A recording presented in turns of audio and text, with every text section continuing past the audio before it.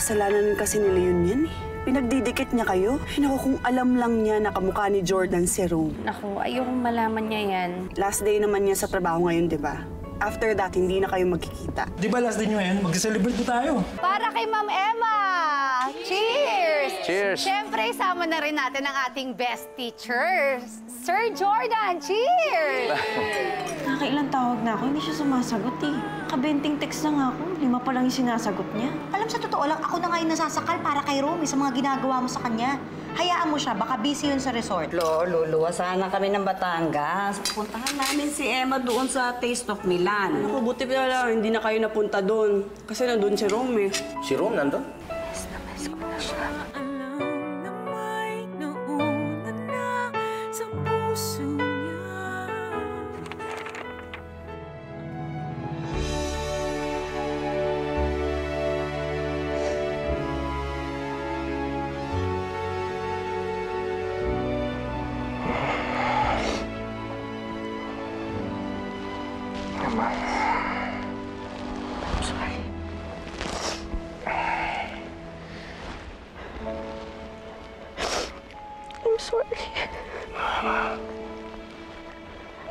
I'm so sorry.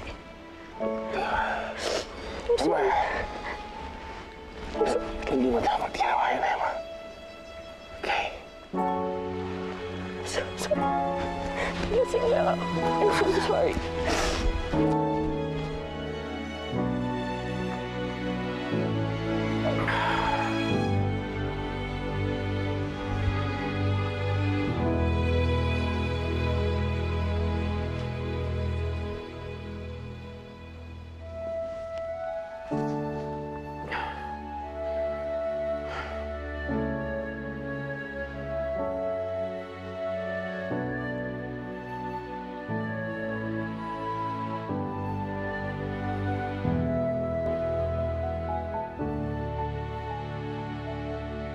Flor, tinatanong kita.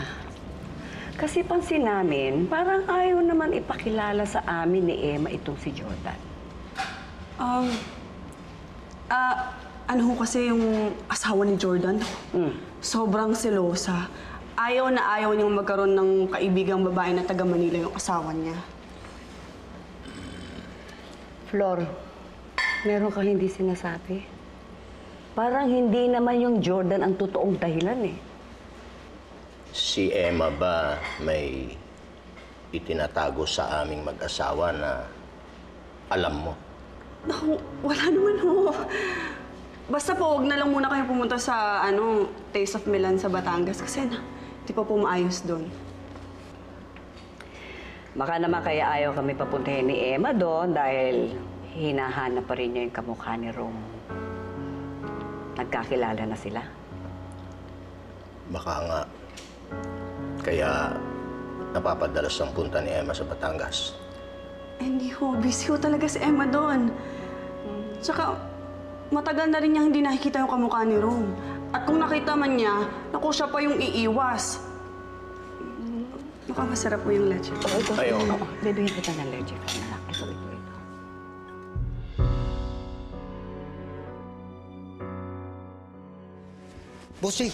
Boss J, pasensya na, may niligpit pa ako sa resort, pero ready na ako pumarty. Tara. Okay lang, halika na. Ikaw na magmaneho, okay? Uwi na tayo. Malas na tayo rito. Nakinom na ako. Boss, kakarating ko lang eh. Okay, halika na. Malas na tayo. Boss.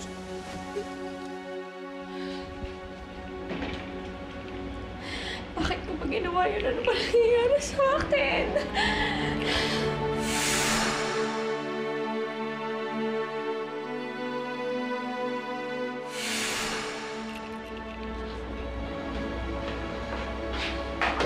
Ma'am? Ma'am, okay lang ba kayo? Kailangan ko na umuwi ng Maynila. Kailangan ko na umuwi. Ma'am, di ba wala ho yung sasakyan nyo ngayon dito at saka bukas pa yung dating yung driver ninyo? Gusto ko na nga umuwi! Kahit magbasa ko, basta pauwi niyo na ako! Ayoko na makita! Ma'am, ipapahatid na lang po namin kayo. May mga kasama pa po tayo dyan. Ma'am, okay lang. Ma'am, lasing na lasing po kayo, ma'am. Ma'am, magpahinga muna po kayo saglit, ha? Kukuha lang po ako ng tubig sandali, ha?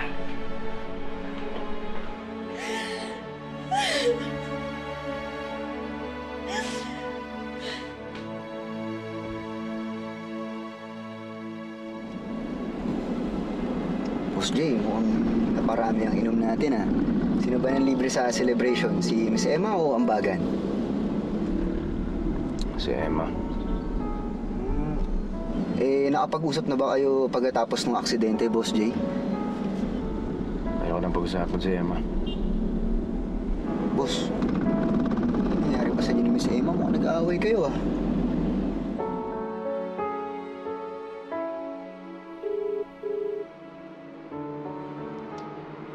Alam niyo, ang awayan ko talaga to si Jordan eh. Hindi mo siya marunong sumagot ng phone. Ikaw naman? Baka naman tulog lang yung tao. Hindi man lang na good night, kahit man lang text. No. Baka naman kasama si Emma at nakalimutan ka na niya. Ay, baka nga. Oo nga. Joke lang. Hindi maganda yung joke mo, nakakairita. Ay, Diyos ko. Napaka-seryoso at napaka-piko naman itong babaeng to. Ay, lagi. Sinabi mo pa. Kainis. Ganyan. Mahal? Mahal. Wow, ang ganda naman yan. Para sa'yo. Alam mo, lalo ko ni-in love sa'yo eh. Ang sweet-sweet mo. Talaga? Lalo ka na in love? Kala ko ba aawayin mo dahil hindi nag-text? Eh, paano naman niya aawayin? Eh, masyadong ginalingan nito ni Jordan. May pabulaklak pa, hindi naman Valentine's. So walang ipakita sa asawa ko na mahal ko siya. At walang ibang babae para sa akin kung hindi siya. I'm sorry, Athena. Para saan? May kasalanan ka ba sa akin?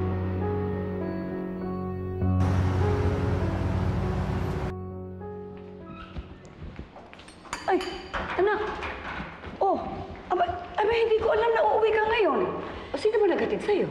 Nag-bus lang po ako siya, nag-taxi na. Kailangan ko kasing may asikasuhin pa po ako. Ah, ganun ba? Eh, anak, babalik ka ba sa Batangas? Kasi hatid ka namin ng tatay mo eh. Kasi gusto rin namin makita yung branch mo doon. Wag na po muna ngayon, Nay. Siguro mga next week na lang. Anak, nakikita mo pa ba yung kamukha ni Rome doon? Nagsabi ka sa akin ng totoo. Oo, Nay, pero iniiwasan ko siya. Tsaka palagay ko ayaw na rin niya akong makita. O bakit mo nasabi yan? Nay, magpapahinga na po ako, ha?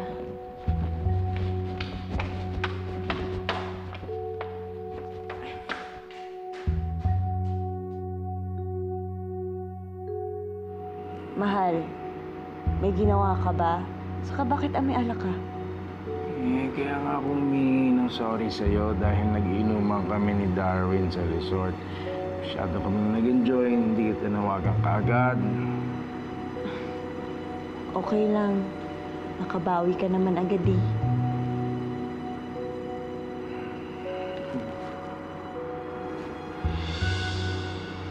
Sasamahan kita ngayong gabi, ha? Ito na ako matutulog kasi miss na kita sa resort pagka hindi kita kasama. Talaga? Ate Geneva, Selma. Andito na yung asawa ko, so pwede na kayo umuwi. Ay, go signal pala yun. Kapal na. Kapal niya. Hindi ka na. Okay, sige. Good night. Kick out. Good night. Night. Sana gumaling. Ay, malagay mo muna doon. Lagay mo. Sige na, lagay mo na ito doon. Matulog. Lagay mo muna doon para makapag makahinga na tayo.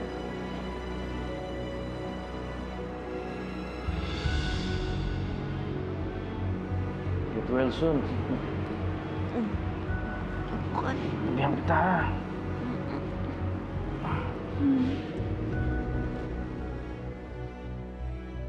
Ay, nako. Nakakaloka talaga yung kapatid mo, ha? Kanina, busit na busit. Tapos, nung dumating lang si Jordan, yan, bumigay na agad. Alam mo, nagdududa ako dyan sa kaswitan na pinapakita ni Rome kay Adjang. Bakit naman? Parang may mali eh. Parang may kasalanan siya kay Adjang. Kaya, ganyan siya ka-sweet. Kasi imposible eh na hindi niya nasagot yung tawag ni Adjang dahil umiinom siya. No, there's something more. Ano naman? Na may babae siya? Pwede. Tingin ko nga, baka nag-beer house yun eh. Doon siya uminom. Tapos, may tinable ng GRO, lumande, kaya na-guilty. Alam mo, Geneva, kasi hindi mo pa nakakasama si Jordan. Iba siya. Devoted siya kay Athena. Kaya imposible na mapunta siya sa beer house tapos magta-table ng GRO. Naku, imposible. Ako na nagsasabi. Sobrang loyal yun. Sana. Pero lalaki yan. At higit sa lahat, si Romeo. Nakakalimutan mo na ba? Eh, Jordan na nga. Ay, nako. Tanga lang ang maniniwala. Nakausap ko na yung doktor. Sinabi ko sa kanya, doon ka na lang magpapahinga sa resort. Doon ka na magpapagaling, ha? Ay, naku, gusto ko nga eh. Dahil nagsasawa na ako dito sa ospital. Mas gusto ko sa resort, relax. Sa may dagat. Alam mo, na-miss ko na kasi pag nagigising ako at nakikita ko yung ganda mo. Na-miss ko na rin yun pag nagluluto ako para sa'yo pang breakfast. Diba pag nasa resort ka, lumalakas ako, mahal ko. Talaga? Oo. Sandali, bakit parang sobrang cheesy mo ngayon? Ano? Normal lang sa akin to. Bakit mo sumawa para sabihin ko sa asawa ko na mahal ko siya? Huh? Mahal na mahal din kita. Mahal, pwede ba akong mahingi ng kiss? Gusto ko sa lips, ha? At gusto ko matagal. Ha? Ay, easy. Easy. Hindi pwede, mahal ko. Bakit? Hindi pa ako nagsisipilyo. At saka kambing yung kinain namin kanina. Ako, kalimutan kong magdala ng toothbrush. Sayang. Ew. Sige na nga, bukas na nga lang. Oo, tsaka magkatabi naman tayo ngayon eh. Sige na. Sige. Pahinga ka na. Pahinga ka na. Higa ka na, higa ka na. Oo, higa. Tahan. Yan. Good night.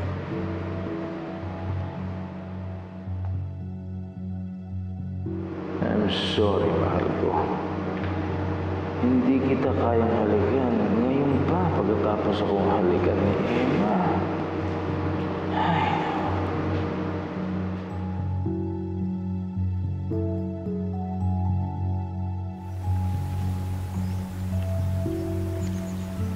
Boss Jay, sinong kasama ni Ma'am A sa ospital ngayon? Ha? Si Selma. Si Athena kasi meron therapy, kaya... Yun, babalik siya kagad, tapos na. Kaya pala pang pyesa tong niluluto natin ngayon no, boss? Oye, siyempre, paborito to ni Athena, para pagbalik niya, ready na. Nga pala, boss, nabayaran na ba kayo dun sa pagtuturo nyo dun sa Taste of Milan? I mean, nakapag-usap na ba kayo ni Miss Emma dun sa talent fee nyo? Kasi may kumukuha rin sa akin na magturo dun sa isang cafe sa Talisay. Yun kung okay lang sa... Boss, teka lang, boss. Adobo yan hindi ba itong mais sa bulalo yan? Ayo, sorry. Sorry, hindi. Yan talaga Ayun, kung okay lang sa inyo, boss, kung hindi naman, pwede ko namang hindian. Kaya lang, sayang, kasi weekend naman yun, boss. Day off ko naman nun. Tsaka whole day naman. Whole day siya, boss. Tsaka magandang training na rin yun para sa atin. Bigyan ko na rin turuan ko yung mga personal natin dito. Training. Okay, training. Boss, teka lang, ha? Asukal yan, boss, Ba't may asukal yung yung adobo? Nga pala, para sweet. Sweet siya Paalam nyo na lang kay... Boss, teka lang, boss, ha? Bakit? Patis yan, boss, Di ba sa bulalo rin yan? Akala ko, honey. Dito pala. Boss, ayos lang kayo. Tagal nyo na niluluto yung mga yan. Minsan sabay-sabay na po tayo pa. Hindi nyo naman napagpapalit yung mga sangkap. Okay lang kayo, boss? Papuyat. Stress. Daming mga guests. Boss, pansin ko kagabi pa kayo medyo lutang. Ano ba nangyari dun sa Taste of Milan? Nag-away ba kayo ni Miss Emma? hinalikan niya ako.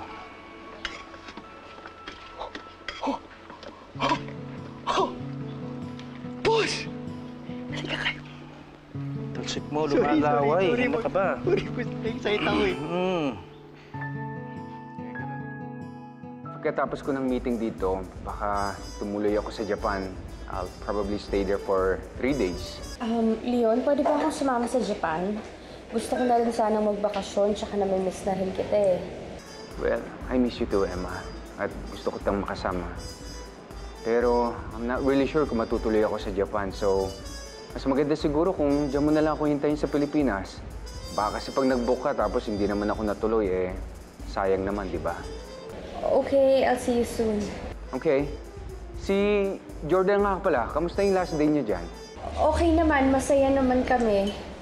Ay, sabihan mo ako agad kung tuloy yung Japan, ha? Yeah. Bye. Bye. Sweet naman. Pero teka lang, di ba marami kang gagawin sa Batangas branch? O, ba't susunod ka kay Leon sa ibang bansa? At may pa-IMC pa. Bes, may kasalanan ako eh. Ha? Ano? Hinalikan ko si Jordan kagabi.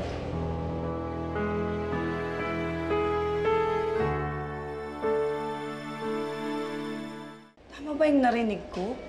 My God, Emma, hinalikan mo si Jordan? Ikaw pa talaga? Bes, hindi ko naman sinasadya eh, kasi lasing ako. Tapos sobrang namimiss ko lang si Rome. Alam mo, mali rin ako dun eh. Dapat hindi ko ginawa yun eh. Boss, wala ka namang kasalanan dun.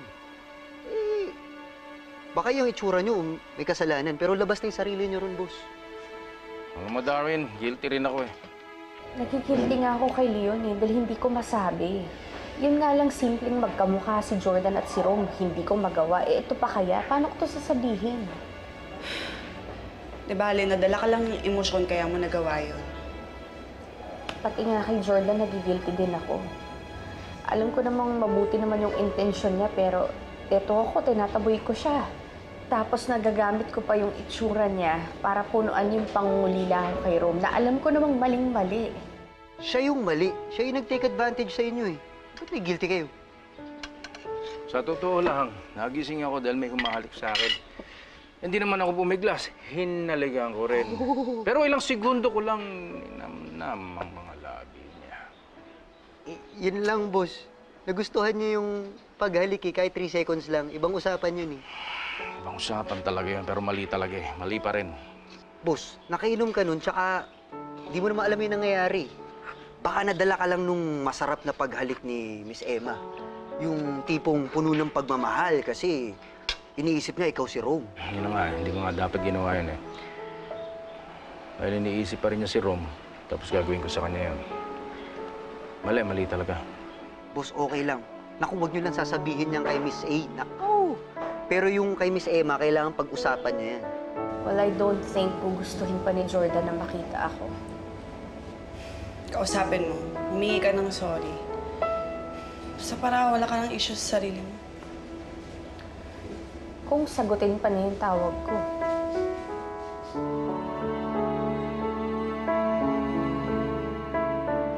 Ang pag-uusapan namin, hindi ko alam kung anong pag-uusapan namin eh.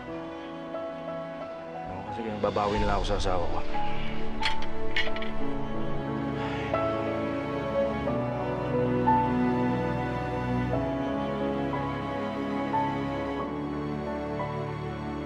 Ay, salamat. Makakalabas na rin ako sa ospital na to.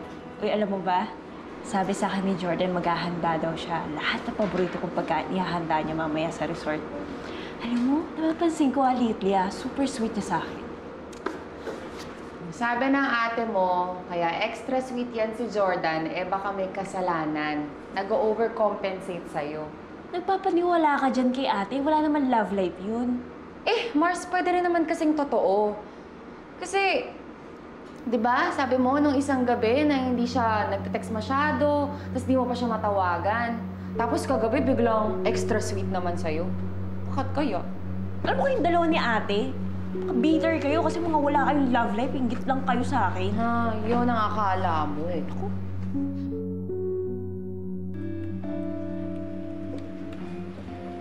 coffee mo. Thank you, Grace. Kamusta na ho kayo, ma'am? Bigla po yata kayo nawala sa party kagabi.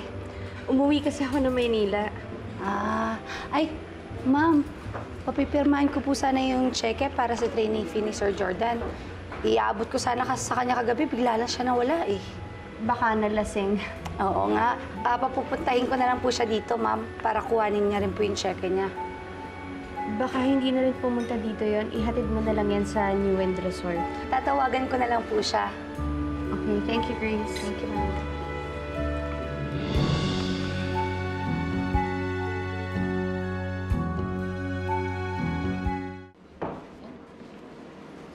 Discharged ka na, mahal ko! Eto na, oh! Yan, hinihintay ng New End Resort ang pababalik ko namin, Reyna! Selma, let's go! Yes, eto na, tapos na. Okay. U-turn! Let's go. Let's go! Ay, Okay. finally. Okay. Bigyan tayo na resort. Let's go. Uwi na tayo. At, Uwi na kami sa resort. okay. Adios, hospital.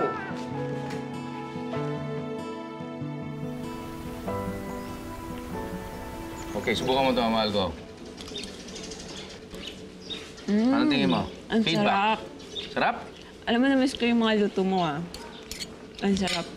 Mahal, ang sarap. Alam mo, mas na-miss kita. Oh, sino yan? Ewan ko, unregistered. Hindi ko na sasagutin yan. Okay, tignan mo na. Kukunin ko na yung dessert, ha? Oh, kiss. Lips to lips, mahal ko. Mamaya na, makakayaki. Nakakaya sa'yo eh. Mamaya, ha? Buti naman. Mars, kailan pa nagkaroon ng mystery caller yan si Jordan? Baka naman wrong number lang. Wrong number? Di ka ba nagdududa? Wala ka ba nararamdaman na kakaiba?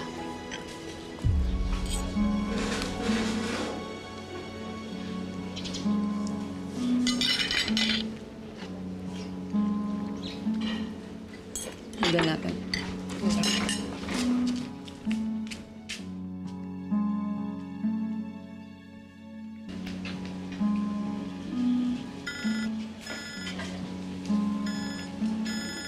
Hello? Sir Jordan, si Grace po ito sa Taste of Milan. Nakaready na po ang check-in niyo for signature. Dadalhin ko na lang po dyan sa New Wind Resort. Oo, tingnan mo na, Grace. Huwag mong dadalhin dito. Wala nakakaalam na nagtrabaho ako dyan. Hindi ka pwedeng makipagkita sa akin. Hindi kita pwedeng salubungin. O sige, ganito. Tawagan mo ako pagdating mo, ha? Hindi alam ng misis ko ito, eh. Huwag ka magpapakita kahit na kanino, ha? O sige, bye-bye. Bye. Sabi sa'yo, may kausap sa phone. Oo, nakita ko. May tinatago nga yung lalaking yan. Nakahanap na talaga ng babae yan si Jordan. Kasi ang tagal mo sa ospital eh.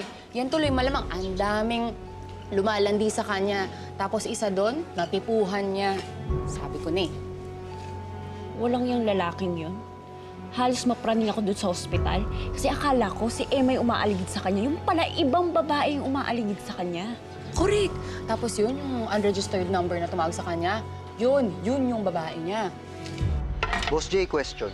Yes, ano yan? Sinong mas masarap humalik? Si Miss Emma o si Ma'am A? Ang klaseng tanong yun. Siyempre, asawa ko. Ikaw talaga, oh. Hindi, boss. Kunwari yung wala kayong asawa. Dawin, pwede ba huwag natin pag-usapan dito yan. Baka may makarinig sa atin, okay? Iba na lang ang usisain mo, wag ako. Ha? Tawagan mo na lang yung dati mong inusisa. Wala akong load, boss. Ipapasa load naman. Ayun, kunin mo yung cellphone ko. Nandiyan dyan sa likod. Thank you. 20 pesos lang, ha? Okay, boss. 20. Saka may 1 peso na charge pa yan, kaya 21. Oh, boss, ba't walang passcode tong cellphone nyo? Dapat nilalagyan nyo yan para may privacy kayo. Hindi naman kailangan, wala naman dahilan. Sige, pag nalingat kayo, magpapasa load daw ako nang di nyo alam. Yun. Joke lang, joke lang. Ayan, dahilan kung bakit ako maglalagay ng passcode ngayon. Joke lang. Muna, dali. Bigyan mo sa akin yan. Bigyan ko ng passcode agad. Ayan, nasend ko na. Thank you, boss. Thank you. Okay. Yun. Thank you, boss. Passcode. Atina.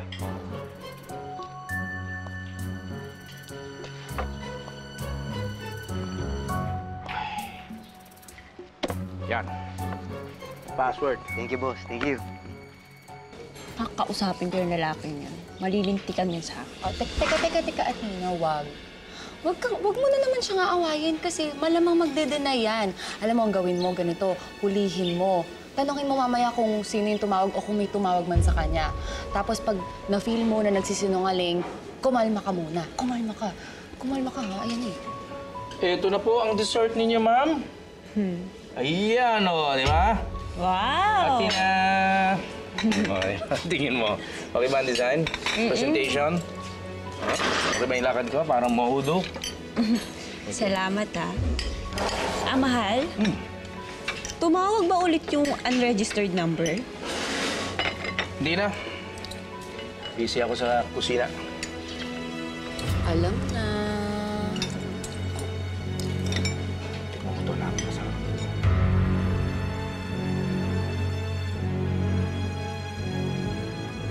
Hindi ba kamukha ni Jordan? He died last year. His name is Jerome Fuentebella. Bakit may passcode doon? Malamang may basurang tinatago yan si Jordan. Leon, may dapat akong sabihin sa'yo na dapat noon ko pa sinabi. Walang alam si Athena tungkol kay Emma.